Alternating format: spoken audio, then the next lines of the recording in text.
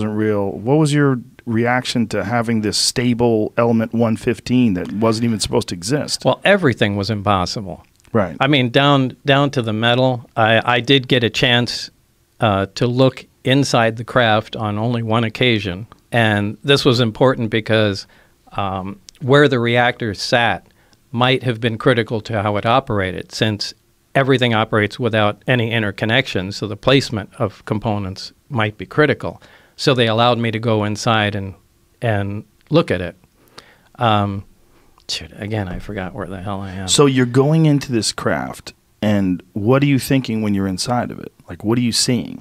It's a very ominous feeling because there are no, first of all, everything is one color. It's like a dark pewter color, and there are no right angles anywhere.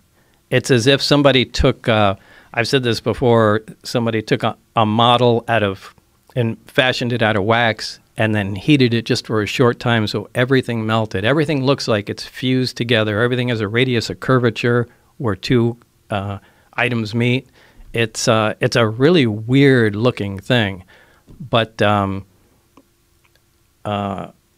was almost nothing other than a small foldable hatchway that looked recognizable. Everything was really unworldly, to pick on it, a way to describe it.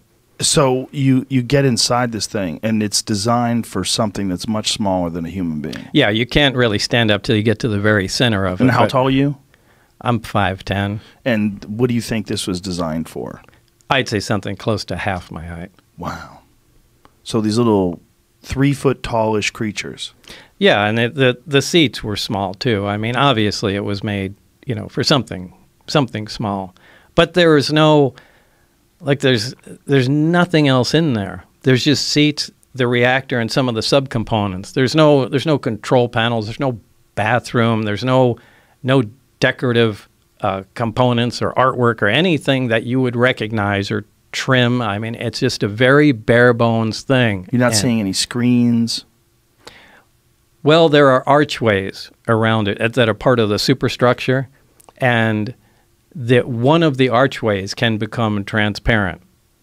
When I was in there, there was another group working on one of the archways, and you could call that a screen, more or less.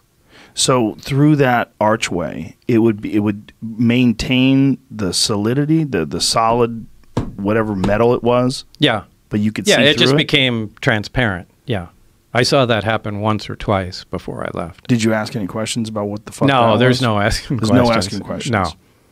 But when you watch something become transparent, and you realize it's still there, but you can now see through it. Yeah, I mean, now that's not that impressive. We do have some liquid crystal materials that are like that. They have seen that in bathrooms. Smart glass. Yeah, they call it smart glass. So this is just, and I don't know if the craft is made of, an advanced metal or a ceramic. It was cold to the touch, so I would lean more towards a metal. You're not allowed to ask questions. No, they work on the buddy system, so I can only exchange ideas and talk to Barry. Now, this really interferes with science because science is based on free discussion, and ideally, you get a bunch of guys together, exchange ideas, work on problems, and that's how things move forward. But they're so over the top concerned about security, they split everything off, and everybody becomes stagnant. It just destroys any of the progress you can make, or at least makes it go so slow. I think they wind up shooting themselves in the foot. Which is probably why they arrived at this bottleneck that they needed to get this madman with a jet-powered Honda to come in and see what he could do. I think that was an act of desperation. I think they wanted someone that thinks out of the box, and let's just give this guy a try here, because they weren't, and they might have done this 4 more times since up to the point in time today, assuming they're still working on this thing. And when you see this craft and you're inside, was there any indication that there was an area that they would use to control it, to pilot it? Was there a pilot seat? There were 3 seats. They sat around, the reactor was in the dead center of it, and then equidistant around there were 3 seats. And that's all. There was a large, They're not consoles. They're large rectangular objects, also spaced equidistant around the center. There's nothing on them. There's no buttons. There's no lights. There's and no they controls. Look the same color, the same Everything thing. is the same It's color. just a different shape. Right. And directly underneath them, there's 3 levels in the craft. The main level is what we're talking about. Directly under that, those are the gravity amplifiers, the big rectangular objects. Underneath them are the gravity emitters that look like, for lack of a better word, a trash can hanging on a pipe. 3 of those. And then the top layer, this is just my personal belief, I think that has to do with a navigation or their version of a computer with some planar panels, sensor panels around the craft that we would call portholes, but they're not portholes. They're just black areas. And I think that just determines its, position in space. But I physically was in the center section, and I stuck my torso in the bottom section and hung upside down so I could see how the gravity amplifiers were positioned. What is the roughly the size of this thing?